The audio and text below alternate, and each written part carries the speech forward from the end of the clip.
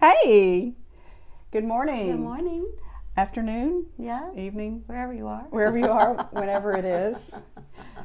So happy that you could join us today. Today's topic is weeds. Weeds, yeah. Otherwise known as wildflowers. That's right. Perhaps. And we think of these as important weeds. Mm-hmm. Of course, all weeds are important because they have a place, but... Yes. I remember the first time you gave me the definition of a weed. Of course, botanically, there is no such thing as a weed. Let us state that first. That's why we think they're important. That's right. But I remember the very first time you gave me an example of a weed. Can you repeat that for them? I think you said that I said, well, imagine a beautiful rose in a cornfield.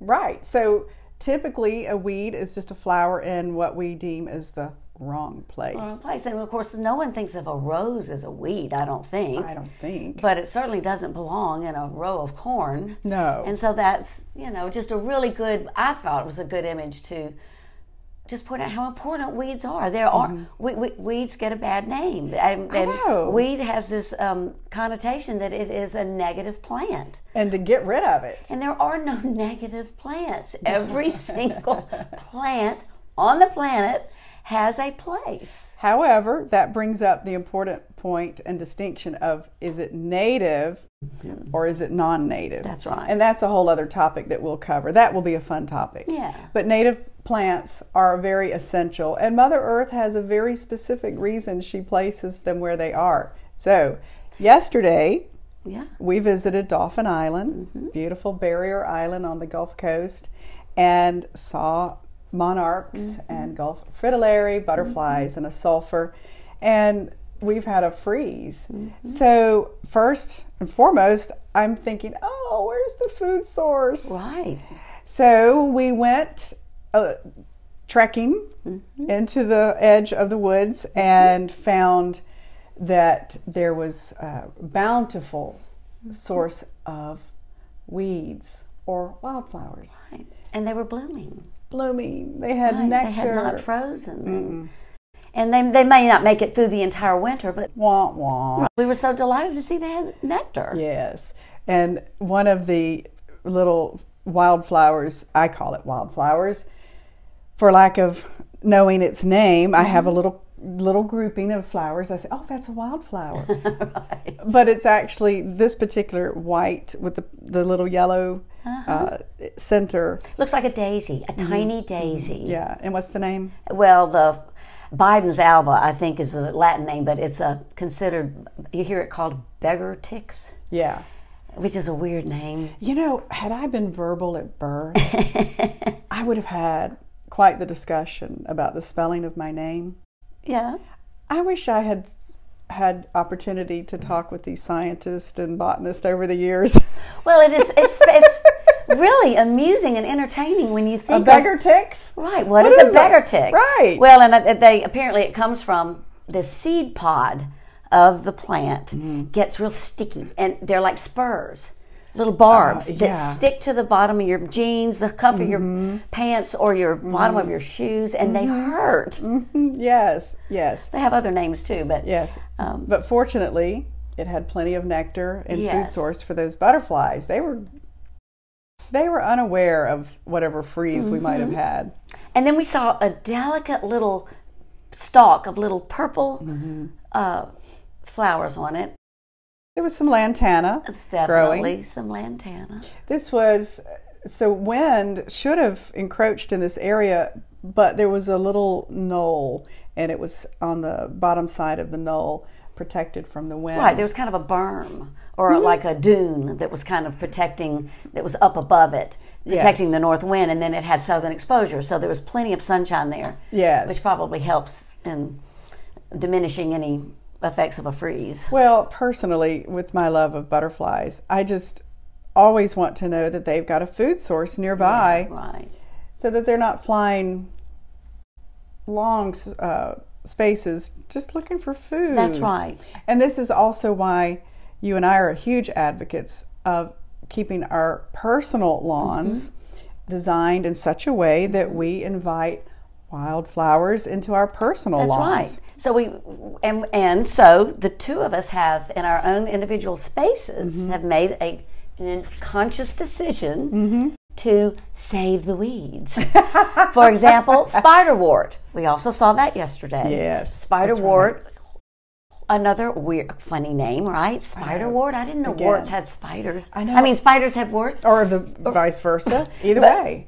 Like I said, I want to have a conversation with these botanists that made these names up. It's a beautiful, delicate little purple bloom. It's gorgeous. And so in a few minutes, we'll show you one of our little areas where we have intentionally relocated spiderwort out of one area to another area where we are intentionally cultivating weeds. Yes, right? Or as I like to say, wildflowers. Wildflowers.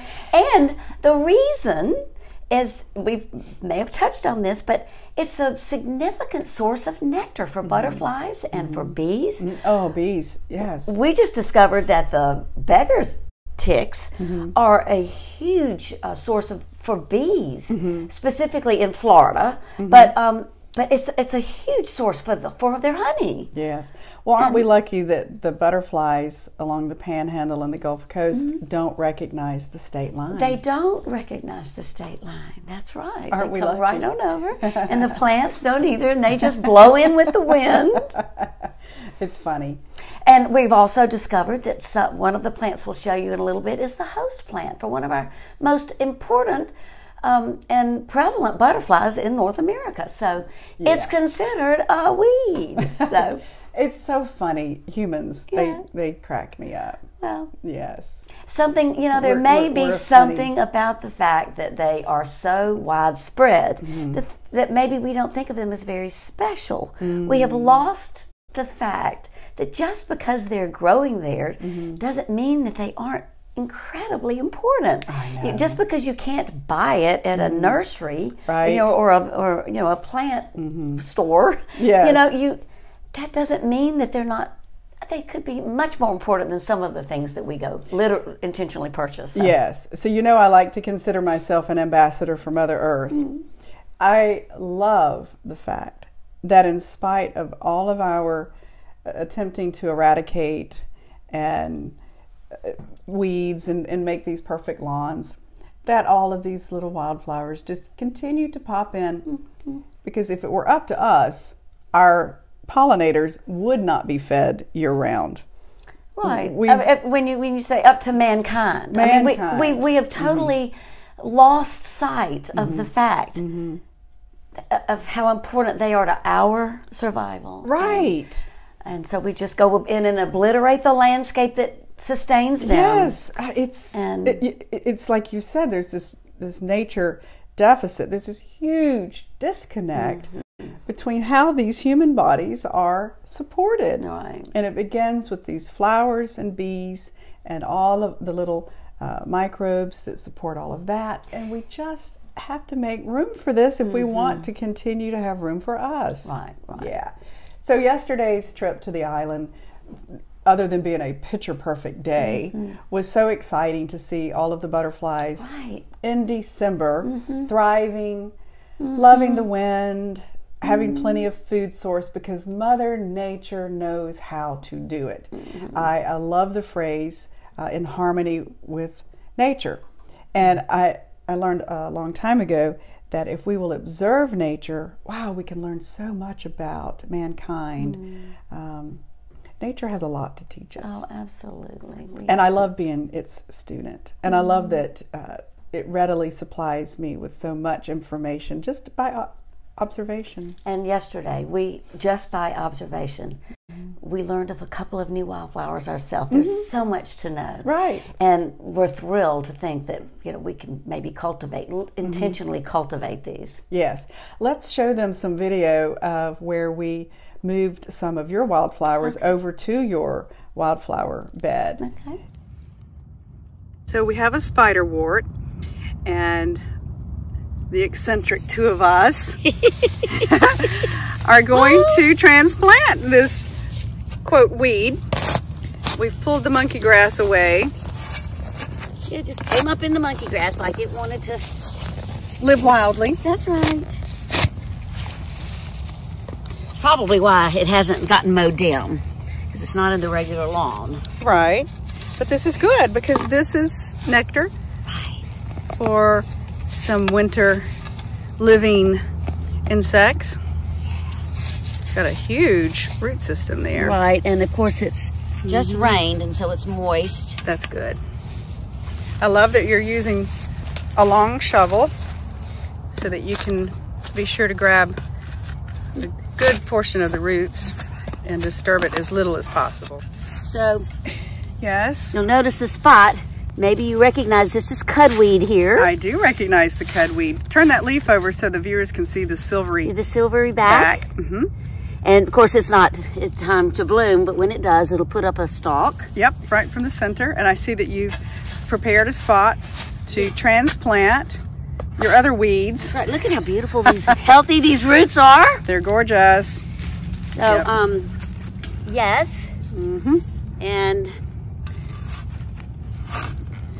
speaking of the cudweed, it is the host for the American painted lady butterfly, which I think is found in all 50 states. Yes, it is. And how beautiful. It looks so healthy, doesn't it? And I love that the flower's still with it. Yes, which you probably, you should often think flowers don't make it in the transplanting, but...